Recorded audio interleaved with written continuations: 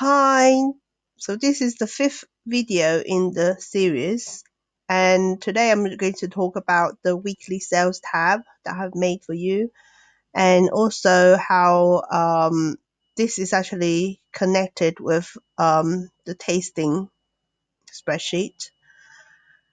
But before I go into that, I want to show you this tab. So all the video I make for this spreadsheet, I will just keep a copy on here for the new people that comes along. They can actually see the video and understand what is going on this spreadsheet.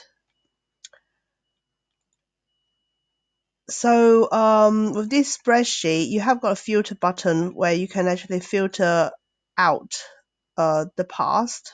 Hold on one moment. You go like this and then enter. So you only see the present and the future. But because you don't have that many weeks, only 52 weeks, you might want to just leave it all open. Originally, I would have made this into one line like this, but I realized that if I just keep it one line, some people would not know it's 1 week, even though it says weekly sales. They think it's the one day. So I just do a date from and to, just for the reader, clarity for the reader. Yeah. And now you can see that there are 3 columns that has got the yellow alternating colors on. That is the only place where you can input last year's figures. Okay, because this year's figures you actually input it onto the main tab here. Okay, now you can see that this is blackened off because I have actually make a connection between this one and the food tasting. So let's go into that. Now on the third row, I have made a little link for you. So press onto it and go to pop up and press. And then it will take you to this spreadsheet. Now on this spreadsheet, I have purposely hidden the actual company and what you're selling, because I want to keep this, I want to explain to you what is going on, but at the same time I don't want to show too much. And you see that within the main spreadsheet you have got many rows, but it's actually on the same day, you see. So what I have done as an additional piece of work is to make one tab to add up what that day is.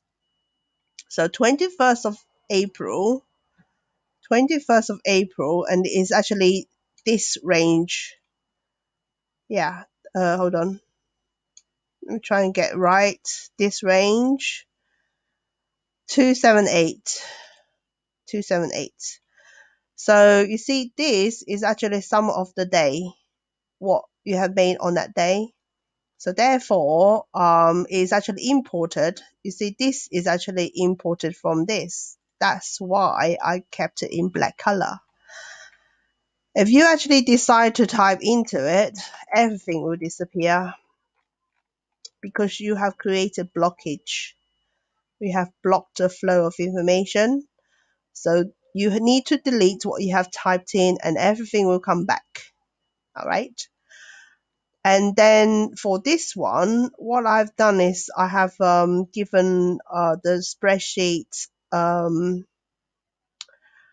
the branch event, what is going on in the branch, as well as the key seasonal date. Now, if you scroll down, you'll find that everything is slightly mismatched on this column. See, it's mismatched. So you will ask, why is that? So that is actually taken from here, and it's actually taken from here. I've actually made a formula to look at the dates, okay, and then read what's the event. Yeah, so the person who made it, of course, they would just do like or the Sunday dates or whatever, and they just put the description under that day, and therefore it's just reading it's all completely correct but in the wrong location. I thought I'd tell you so that you don't get confused. Why is it all wrong? It's not wrong. But however, if you actually wanted to move some of the days back, for example, this one, copy it, paste it, delete this. That's fine. Oops, sorry, hold on. Control Shift V. Control Shift V is the pasting in the value. Yeah. If you want to do that, it's up to you. But I'm just telling you what's happening on this column. Whatever you change here, this will be updated. So that will be 17th of June, 17th of June. Right. If it doesn't work, I will fix it later. So this will go up here. Yeah.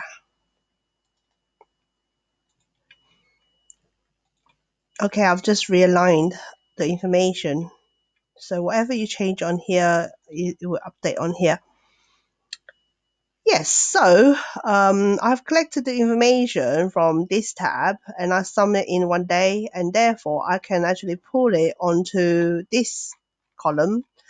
And once it's in this column, I can, because this is daily, so I can actually just pull it onto this column here, which is on here. So this is actually automated, but I don't have last year's figures. So you have to, if you want, enter last year's figures here. So for example, once you enter it in, it will actually give you a breakdown of what you have done. Yeah. And then for this here, you can actually go onto here and do some testing. So 29th of April, we will do the testing here. So all of these will total up to 2421. 2421. So if you actually just type in some number, you can actually see how it works. Yeah. And then the footfall here, you can actually go onto here and enter how many people actually came.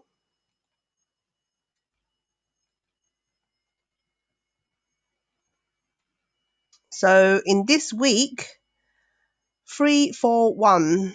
Let's have a look for 341. And if you actually entered what you done last year, as in the entire week, you can actually have a grasp of how well you've done. So to sum it all up, okay, the only place where you can actually type in the text is these columns with alternating yellow. I purposely done this so that you know where to type. For the rest of the data, you type it onto here. You can only type in with the alternating colors as well. Yeah, that's it really. Yeah. Anyway, later on I might actually make more video for you, but this time like a very simple, a very quick video on how to use the snipping tool to capture the JPEG from here, because I know you and Lucy might know how to do it. Katie and Lucy might know how to do it, but others might not know this method. So it's nice for them to have like a quick video where they can just watch and do it while you're having your holiday or day off. Yeah. Anyway, thank you. Goodbye.